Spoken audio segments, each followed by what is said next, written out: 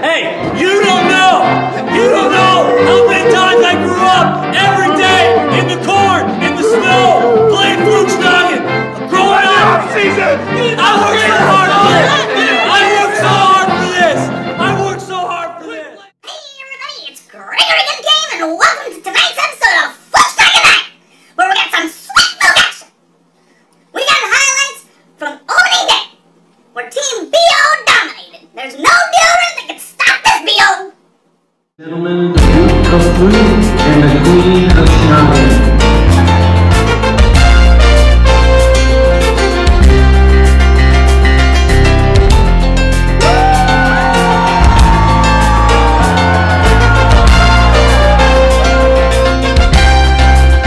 The ball is tipped, there you are. You're running for your life. You're a shooting star. And all the years, no one knows just how hard you worked, but now it shows. In one shining moment, it's all on the line. One shining moment, they're frozen in time. Time is short and the road is long. In the blinking of an eye, how that moment's gone. When it's done, win or lose, you always did your best, 'cause inside you knew that one shining moment you reached deep inside. One shining moment you knew you were alive. Feel the beat of your heart, feel the wind in your face. It's more than a contest, it's more than a race.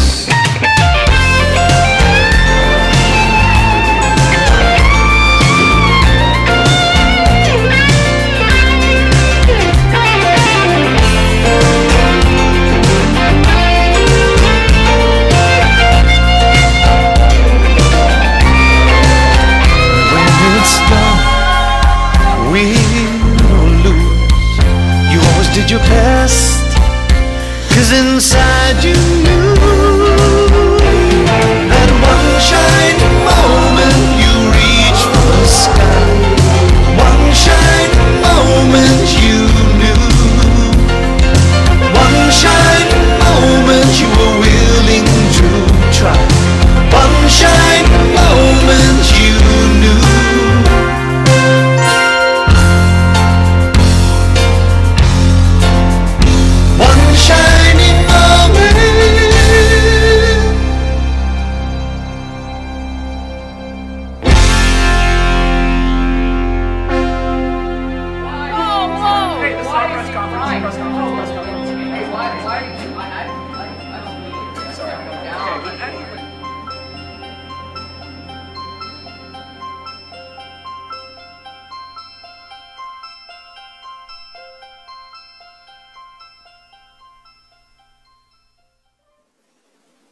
Folks, this will be the biggest tournament we've ever had. That's right, more people competing than ever in the Christmas Classic.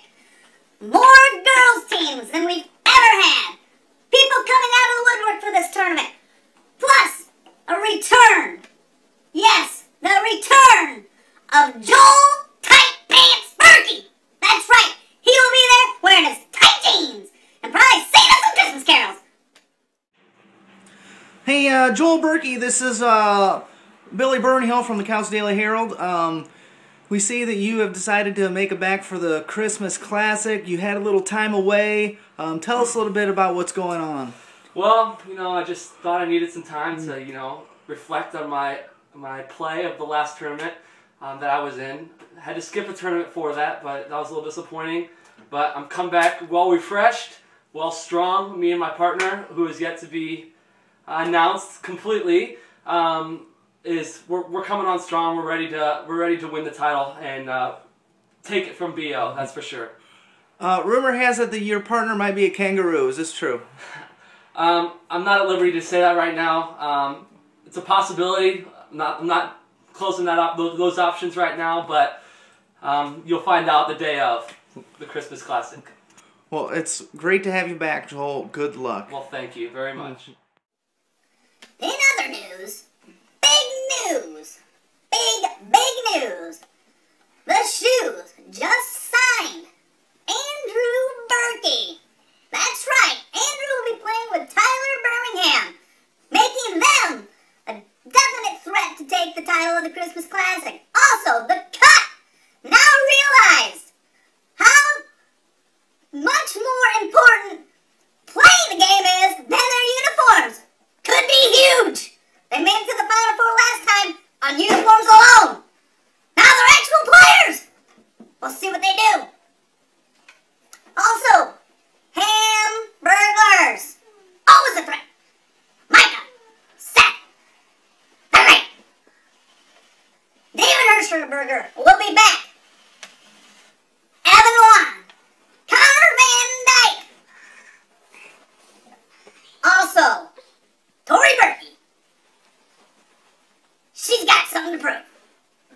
We all know that. Miranda Birmingham, Olivia Berkey. The shortest squad out there, but also feisty. Who will come up champions of this year's Christmas Classic? No one knows, but what we do know, B.O. will not win it because they won't be there. We will see a new champion. Can you believe it?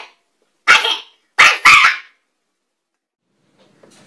Yes, the rumors are all true. Unfortunately, Team BO will not be participating in the Christmas Classic due to our unbelievable success in Flukeschnaggen. We've received a lot of threats and such because other people want a chance to win, and you know, even my uniforms got stolen. All I found where my uniform used to set was this green M&M. So I'm pretty sure getting the hint from the M&M boys that they don't want us around. My partner, I got a phone call from my partner Jason today. Very distraught, very disturbed. We'll let you guys take a listen to that a little bit later. But yeah, it's unfortunate that it's come to this. You know, threats to our families. We just don't feel safe participating in this tournament. There's a lot of untrue things going on about off-season practicing and taking bribes. All things very false. So good luck to the rest of the teams in it. We know it'll be a great tournament, and we just hate to miss it. I want to apologize to my sponsor, Secret. It's strong enough for this man. Thank you.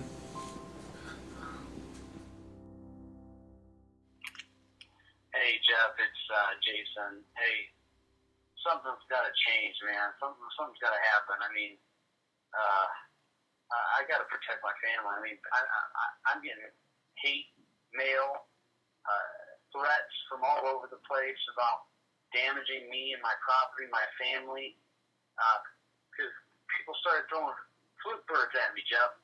They think that they think the tournament was rigged. They're tired of us winning, and it's just getting out of hand. Jeff, I walked out on my porch, and my Schnagen flag was burnt to the ground. I had to do something, Jeff, so I had to take my family and leave. I don't even know if I'll be back for the Classic or not, but I had to take my family and leave. I had to go somewhere where dreams can actually come true. And you know, it's a small world after all, so I had to protect the circle of life. So I'll see you real soon. See you real soon. On the possibility, have you heard that there's a possibility that the Team BO actually practice outside of season, and that is against in the bylaws? Do you have any comment? Have you heard about these allegations? I don't judge anyone. We did trade and we didn't fluke, but you know, We pushed up. We have 2-hour sessions every day. We just took an hour and a half of those. We're looking at uniforms, what we wanted. But there was a half hour of exercise. Those exercises were good. We were You have no comment about B&O as that they potentially did set up a court and practice outside of season. If they did, that's their business. I mean, I'm here to fluke and play fairly. So I mean, we got a game. We're starting to lose our warm up. Thank you very much. No comment. Very good. Flukeschnaggen, I think that Team VO is cheating everyone else out of a championship with playing themselves a bye. More importantly, I'm sure you've heard about the allegations that potentially out of season, Team BO set up a Flukeschnaggen court and practiced out of season. Do you have any comment on such ground-shattering allegations? It wouldn't surprise me to see Team BO trying to get an edge like that. I mean, they're just doing whatever it takes to win. I just want to imagine how good we would have done if we had off-season. You don't think it's just because Team BO is the best team out there? That was obviously Jeff Overholt from Team BO. They're a team that's aging. They're past their prime. It's time for a new team. I actually heard them pull a hamstring when they were playing us. Wow. It was disgusting. That they did practice in the offseason. I am implying 100% that they practiced in the offseason. This is the greatest game ever invented, the greatest game ever played. I'm proud of every single person in this tournament. I love every player in this league! Yeah! Thank you, my queen. Thank you, my queen. Cute outfits. Will we see the Supergirls at the next tournament? You can count on it.